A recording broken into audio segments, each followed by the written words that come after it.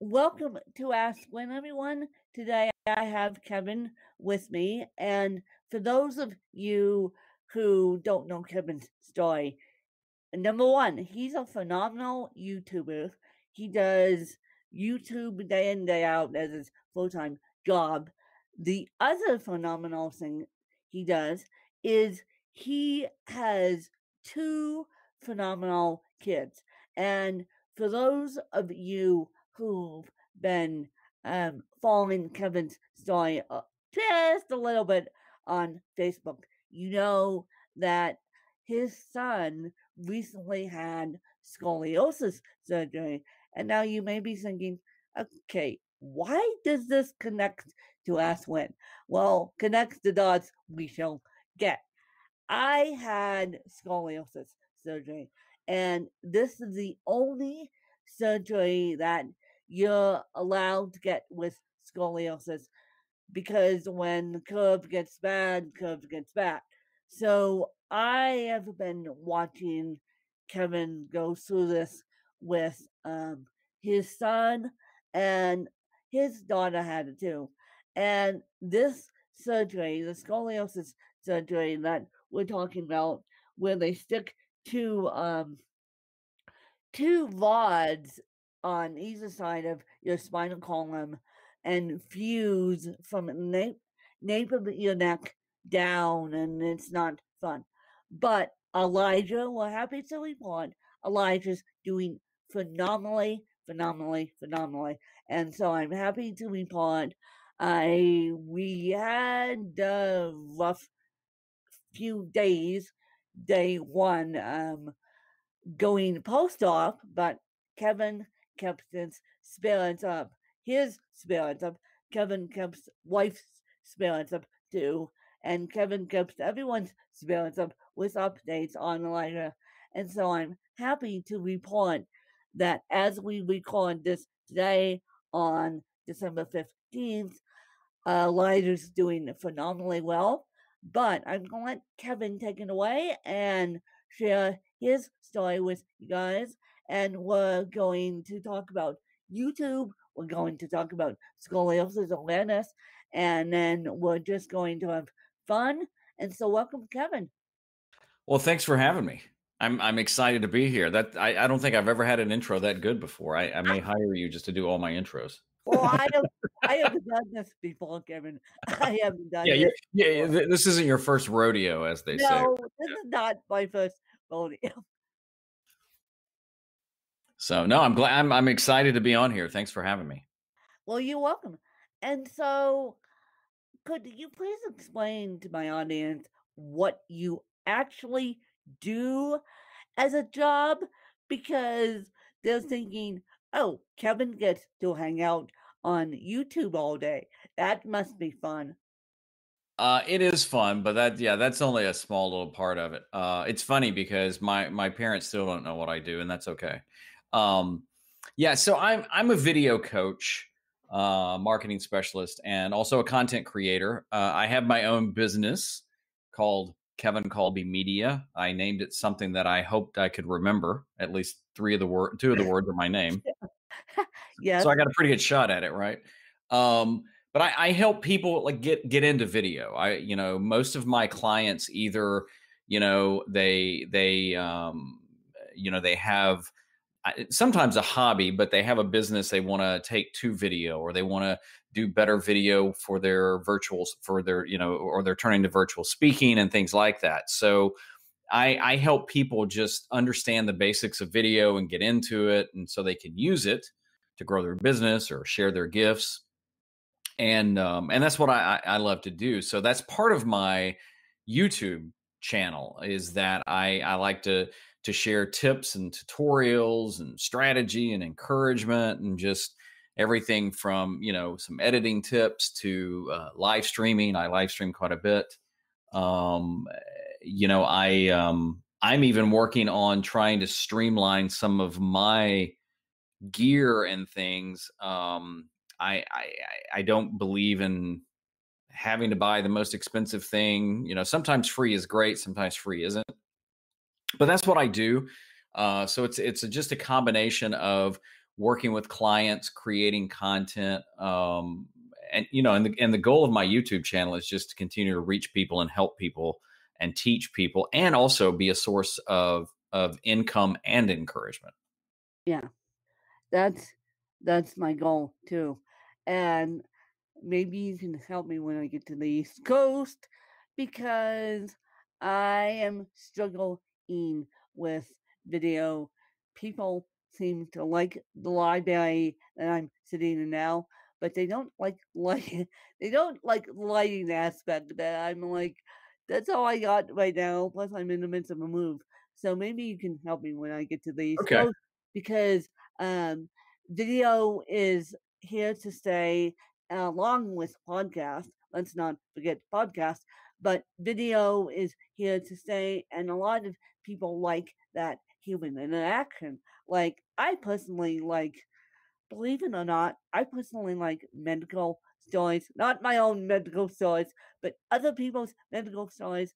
And so when you were posting updates Hmm. on Elijah, aka Little Dude, which Hmm. we affectionately call him, which I'm going to now call him because Little Dude it shall be.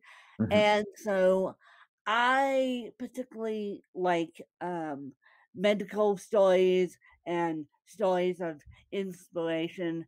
And Right. so I need someone now to help me take my video to the next level because I swear, you guys, I'm going to get this YouTube thing under my belt along with this podcasting thing, even though podcasting is a little bit easier to listen to than YouTube. But I'm going to get this YouTube thing under my belt. That is one of my secret wishes for 2021 is to get a better YouTube strategy than I have now. Well, it's definitely, I mean, my channel grew when I finally got serious about it. The funny thing is, I would I would tell others, clients, friends, people, strangers, hey, you really need to get serious about YouTube because it can help grow your business, and or if you just want to have fun with it. But a lot of the things that I had learned, a lot of the things I even just knew I wasn't putting into practice. And when I got really serious and focused about my channel and changed a lot of things about what I was doing and how I was doing my content, that's when my channel started growing. And quite honestly, it it made it more enjoyable, and not every video finds an audience, not every video works. Sometimes those that you feel like, oh wow, this is really going to do well, doesn't. But that's part of the game. And but it's also part of the fun and part of the growing. So but it's if people feel like, hey, I can, I'll just start a YouTube channel, I'll throw a few videos up and I'll go viral and I'll just make a lot of money, then don't waste your time, because that's it's just not like that. It's not like a fast food restaurant. You just drive through and order, and by the time you round the corner, you got your food and you're on your way. And YouTube wants channels to succeed because it keeps people on the platform and they can make money, and that's what they do. And some people get wound up about that, but it's like it's a business. I mean, pick a store, Target. Target doesn't open its doors just so you can have a place to come and hang out. No, Buy yeah. stuff. Yeah. Target doesn't open its doors just so you can hang out. Now, the elephant in the room, has your business picked up because you mentioned this earlier, because of COVID and because of professional speakers like myself turning to the virtual stage instead of the in person stage? I don't know that I can say it's picked up. Before we got to 2020, I was already thinking about and I know it's an overused word, but I don't care. I'm going to use it. I was already thinking about pivoting my business, of doing less production for clients, and then switching to helping them do.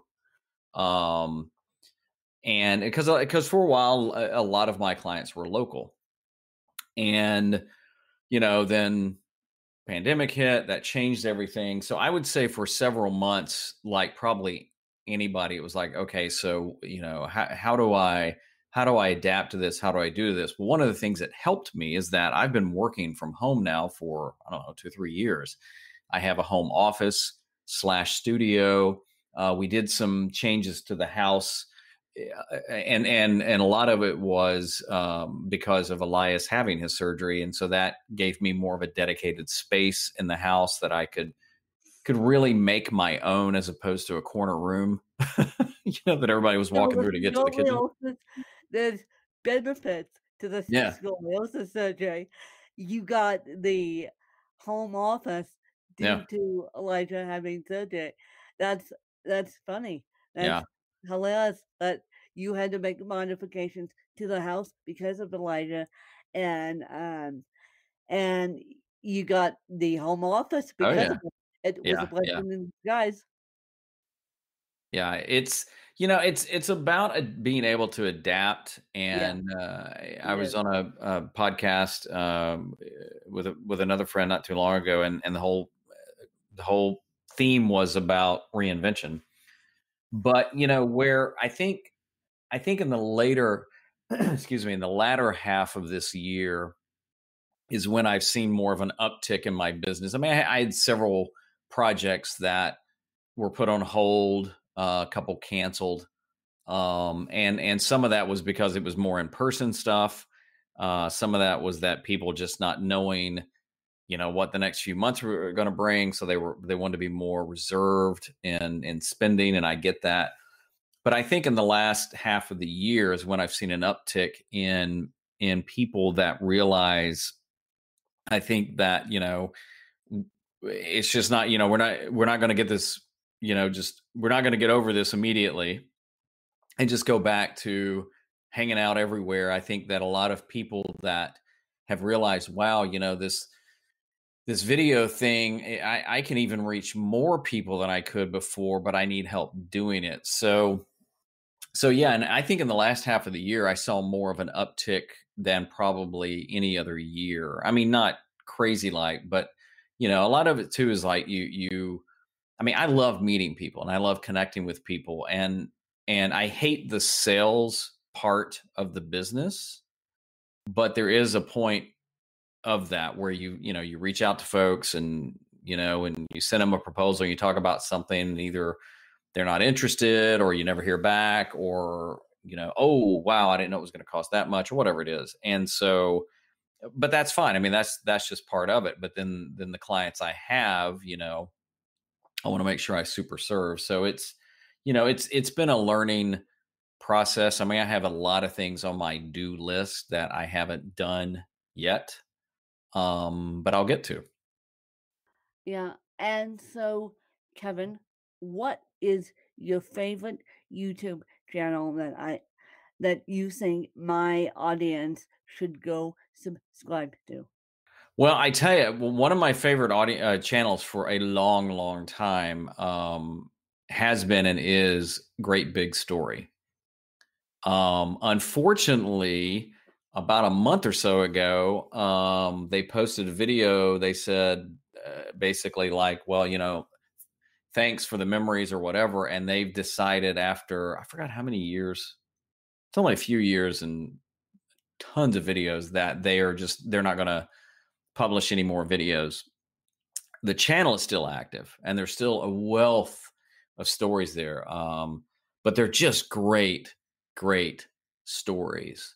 So that, I mean, that's one I would definitely check out. But I mean, there's a lot. I mean, I subscribe to a lot of channels for different reasons, like Peter McKinnon, a phenomenal YouTuber. In fact, I think he just won the Streamy Awards for most influential creator or something like that.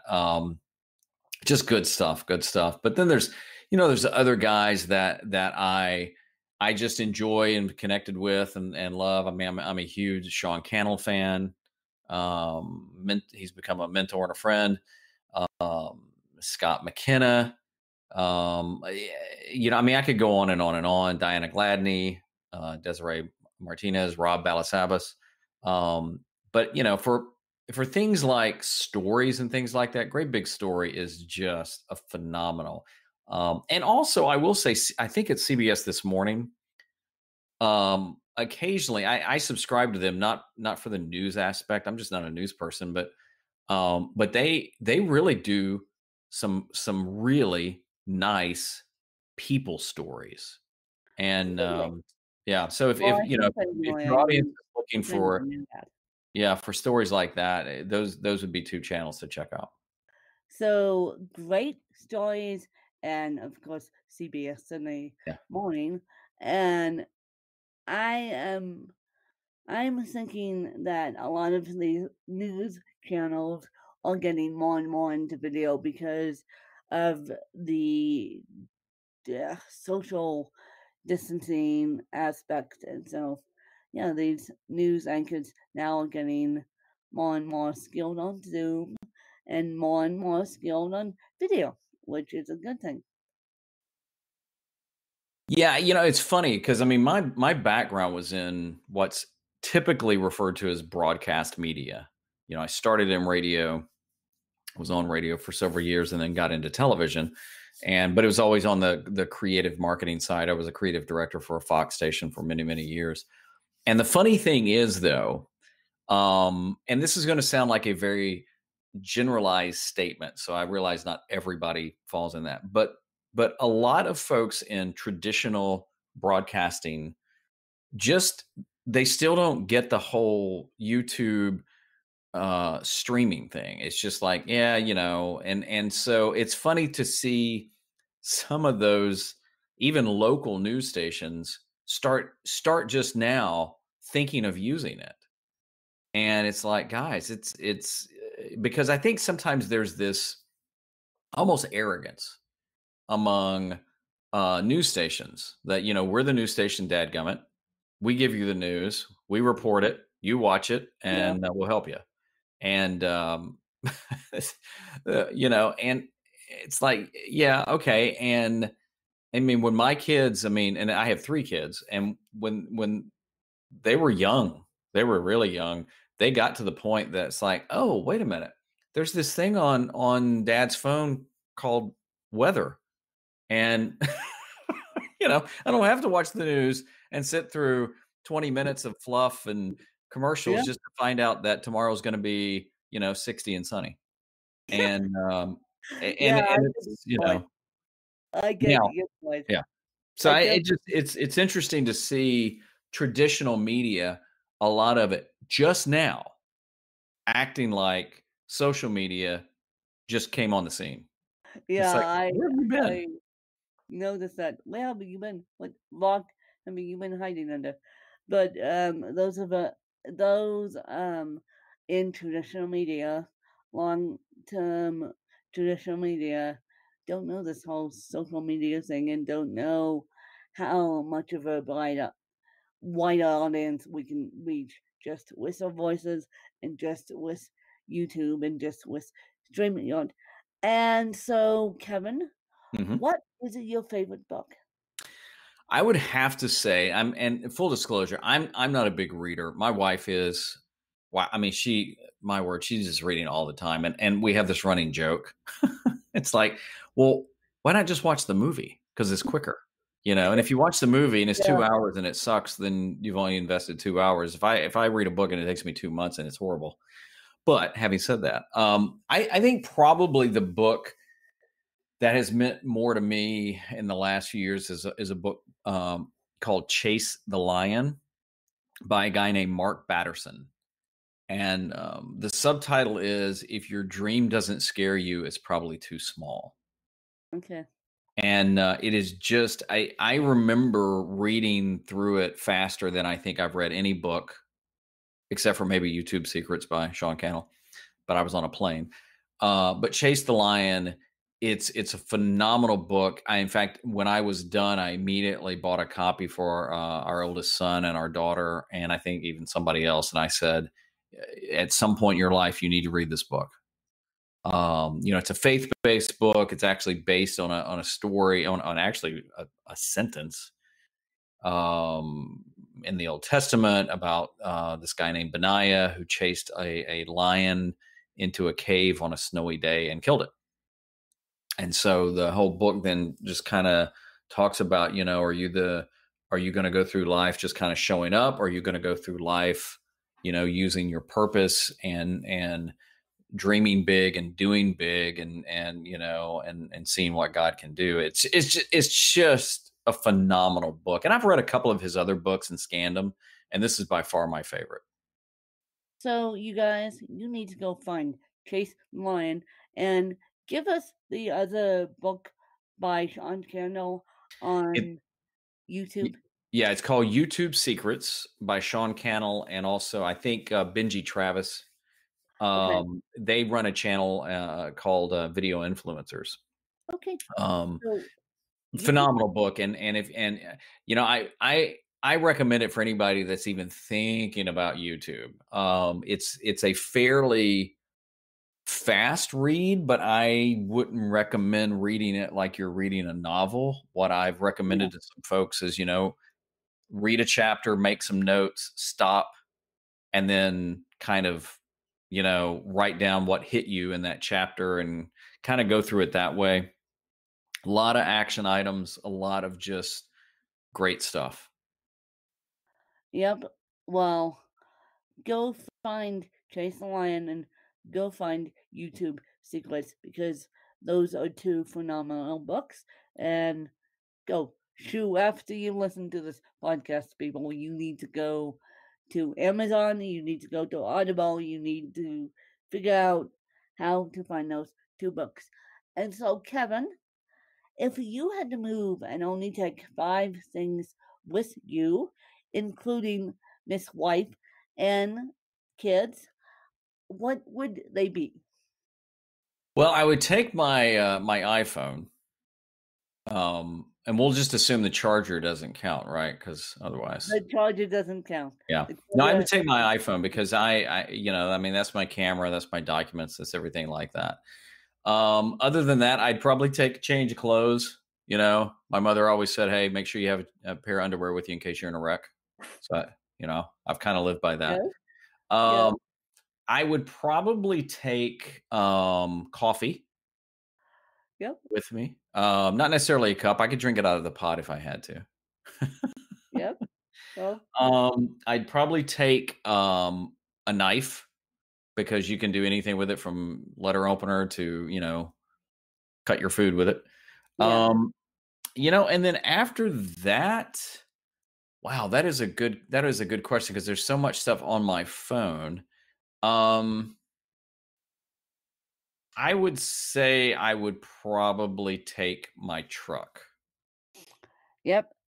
And one other thing I want to add: how about a blender for Elijah's food? Thank you very much. Because Well, yeah. I kind of counted that under, it would go with him. I mean, the funny thing is, I mean, maybe it's not funny. There's two phrases evidently I use all the time: funny thing and honestly. And I try and be honest with everything I'm talking about.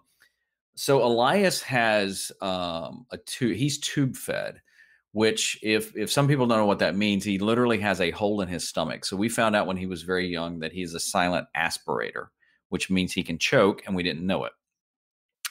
So since he's been very young, I don't remember exactly when, he literally has a hole in his stomach, and then he's got a tube. And so he doesn't take anything by mouth, nothing. So everything he eats, like he's on a keto diet now for seizures, which has been just a godsend. I mean, it's just absolutely amazing the impact in a good way it's had. But everything he takes is through his tubes. So the irony is with the diet he's on and his meds, my wife mixes up because the formula that he's on it's only got like a 24-hour shelf life. So we have to constantly mix it. But the beauty is we don't have to blend anything. It's literally just get the right, amount of water with the formula and some extra, powder, and mix it up and stuff like that. So maybe I should say, instead of the coffee, his scales and things like that to feed him. So thanks, Yeah, Win, for making well, me feel bad about taking my coffee. yeah, well, you're welcome, making you feel bad. No, the coffee keeps you going to measure to measure his food. Let's just put it that way. Dad needs his coffee to make Elijah function. Right. And yeah, so let's just put it that way. And if your best friend had to write a book about you, what would the title be? Well, this is easy. Trying to live like Jesus when you look like Willie. Trying to live like Jesus when you look like Willie. And for those of you who don't know which Willie Kevin is referring to, I believe he's referring to Willie Nelson. Am I Yeah. correct? Yeah, I, I, that yeah, that figured that started was. years ago with my oldest son, Yes, starting that rumor. yes. So, So, Kevin, as we wrap this interview up, where can people find you if they choose to do so? And do you have any questions for me? yeah, the best place to find me is on my website. It's kevinkolbe.com. I've got links there and resources I use and things like that. In fact, they were even wanting to work together. There's a contact form, and my YouTube channel is youtube.com/Kevin Kolbe. Love to have people subscribe and comment every once in a while. But yeah, one question I had for you is, why podcasting? What drew you to podcasting? Well, and I'm doing it again actually. Unfortunately, I tried the YouTube um thing way back when, but unfortunately, not to say that I don't love my YouTubers, and not to say that I don't love YouTube. Unfortunately, a fan told me, she goes, "I want to support you, but I can't keep my laptop open and Mm. watch you while I'm working." And so I'm like, "Oh great, there goes my YouTube out the door. I need to meet my fans where they're at." And so then I discovered podcasting, and then it all went off of the YouTube and then Mhm. to podcasting, and now back on 10 years later. The funny thing is, 10 years later, I've now hooked up with a YouTube team that is broadcasting. Their main headquarters, the main person is in India, believe it Oh, or wow. not. And so I have hooked up with a YouTube team called I am BTV, and then we're doing the wonderful things.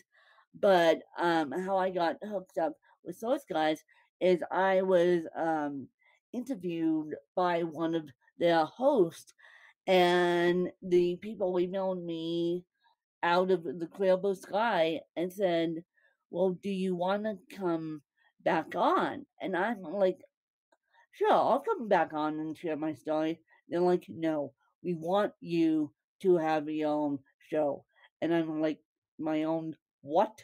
My own what? You want me to get in front of the camera?"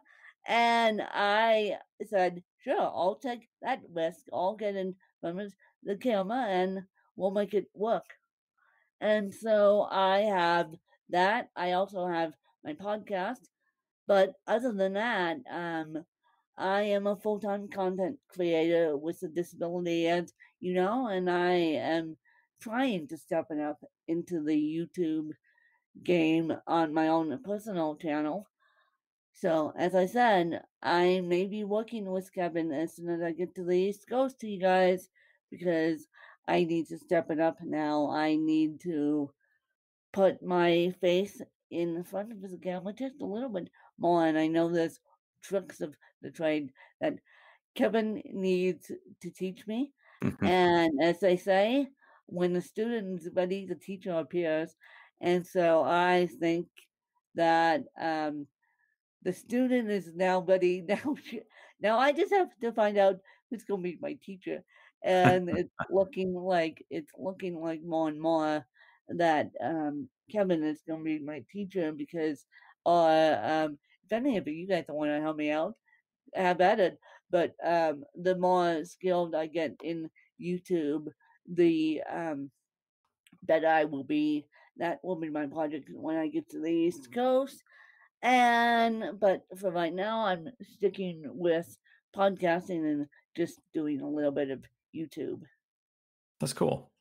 So yeah, but I wanted to I wanted to thank you guys for coming on this wild journey with me um and talking to Kevin and listening to Kevin, and hopefully you gain some insights on what it's like raising a child with a disability and what it's like being a brave soldier on that, and what it's like YouTube coaching. And please, please, please support not only people with disabilities but their caregivers alike. If you give Kevin's videos a like and subscribe, that will make Kevin very, very happy because um, not only does he do YouTube work, he's a video coach, as he said, but he's also an amazing father to all his three kids, and one of them happens to have severe disabilities. So if you guys can help Kevin out by giving him a like and subscribe to his YouTube channel, that would help me out just so we can raise awareness about disabilities and about YouTube and that. And Elijah, little dude, loves the camera, mind you, loves the camera. He's He's been taught well. And so hopefully he'll appear in one of Kevin's YouTube videos nowadays. But please go follow Kevin on his personal profile so you know what we're dealing with. And I appreciate you guys for listening. Also, like and subscribe to this podcast. That will help every single content created out, including my own. And if you guys want to go find me on the YouTube, yes, just type in my name on YouTube. My work will pop up. Go like and subscribe there, and we'll make it work. And so you guys will see me on YouTube when I get to the East Coast, and I will let you guys know when my go date is. We're working on that right now, and then we're going to make all things coming together here. And I will catch you guys later. Bye, you guys. Thanks, you guys.